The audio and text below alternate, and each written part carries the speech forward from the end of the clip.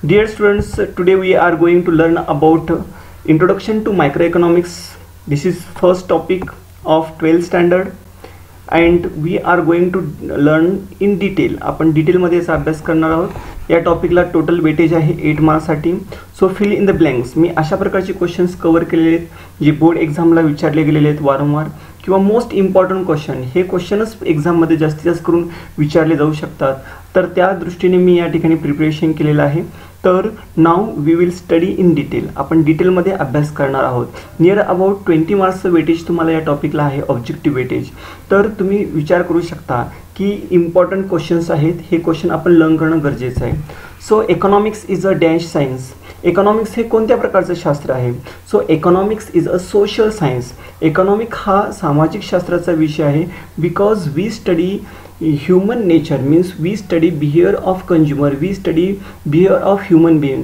मानवी वर्तणुकीचा अभ्यास या ठिकाणी आपण करणार आहोत. इकॉनॉमिकली त्याचं बिहेवियर कशा प्रकारे असतं त्याचा आपण अभ्यास करतो.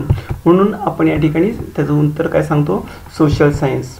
So dash use the term micro economic for the first time. अशी कोणती व्यक्ती आहे ज्या व्यक्तीनं इकॉनॉमिक्स मायक्रो इकॉनॉमिक्सचा वापर, या शब्दाचा वापर फर्स्ट टाइम केलेला आहे? So Marshall is one of the person who introduced this concept of microeconomics. Most of the microeconomics theories are related to Marshall, means which is explained by Marshall. Marshallनेच मायक्रोइकॉनॉमिक्सच्या ज्या theories आहेत त्या डिटेल्समध्ये explain केलेल्या आहेत.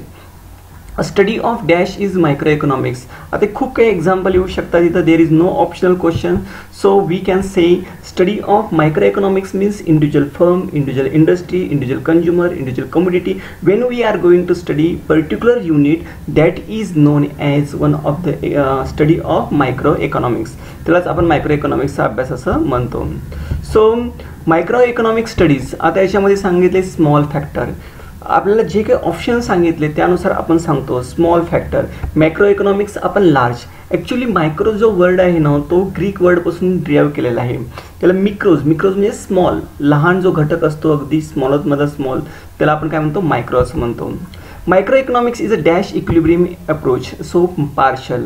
तर micro इकॉनॉमिक्समध्ये जे काही आपण पार्शल म्हणजे आता समजा एक होल युनिट आहे, त्या युनिटमधला अगदी छोटासा युनिट आपण जेव्हा स्टडी करतो त्याला आपण काय म्हणतो? पार्शल. म्हणजे सूक्ष्म अर्थशास्त्राचा जो अभ्यास आहे तो आंशिक समतोल साधण्याचा अभ्यास आहे. So the term micro and macroeconomic were first used by.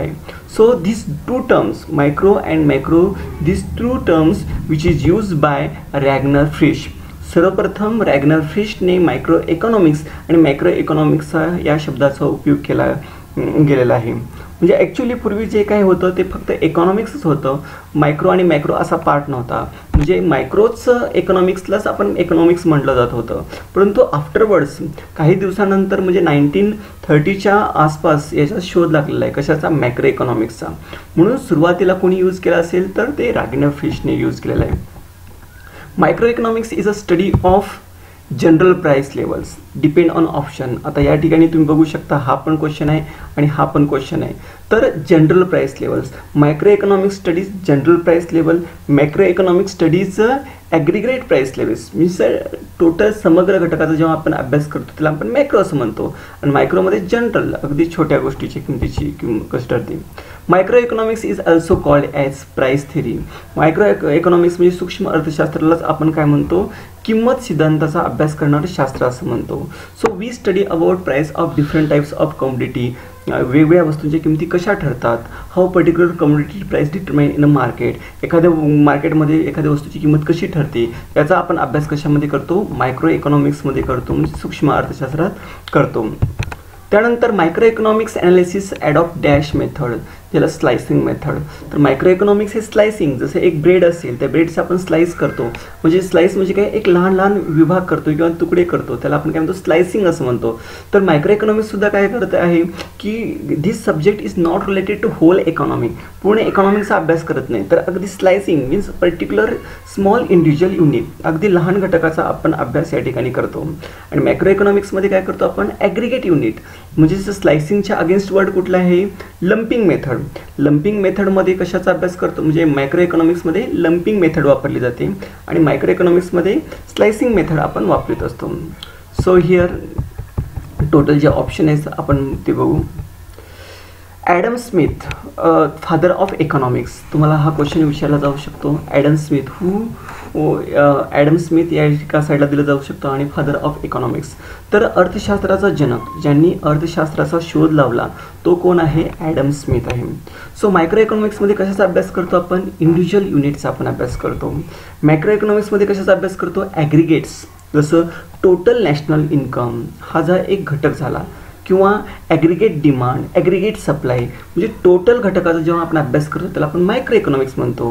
आणि मायक्रो म्हणजे काय? Individual small unit, particular firm, particular industry, अशा प्रकारे.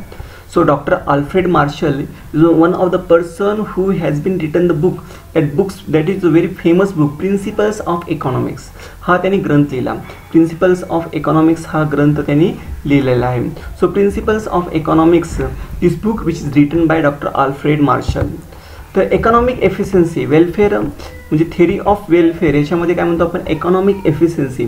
इकॉनॉमिक एफिशियन्सी म्हणजे काय की या ठिकाणी आपण मायक्रो इकॉनॉमिक्समध्ये एफिशियन्सीचा अभ्यास करतो. Efficiency in the case of allocation of resources, देशामध्ये जे समग्र साधन संपत्ती आहे त्याचं कशा प्रकारे एफिशियंटली अलोकेट झालेलं आहे याचा आपण अभ्यास करतो.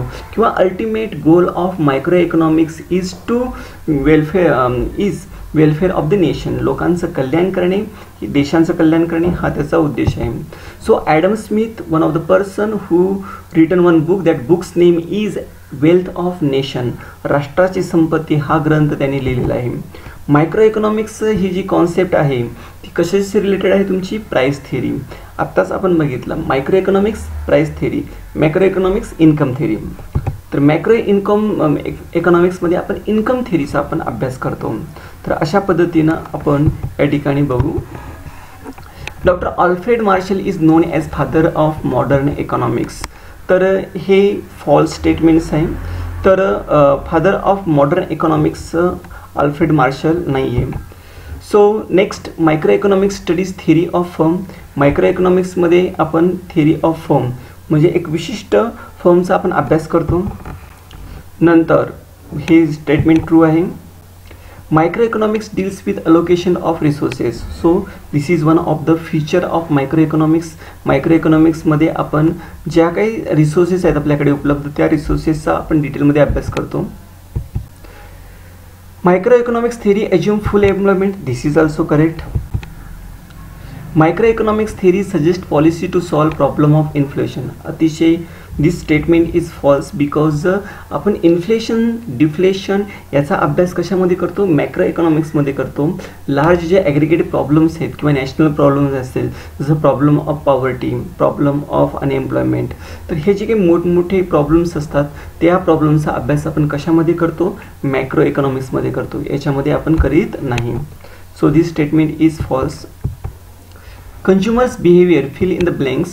आपण हा सेकंड टॉपिक घेतलेला आहे. Consumers behaviour.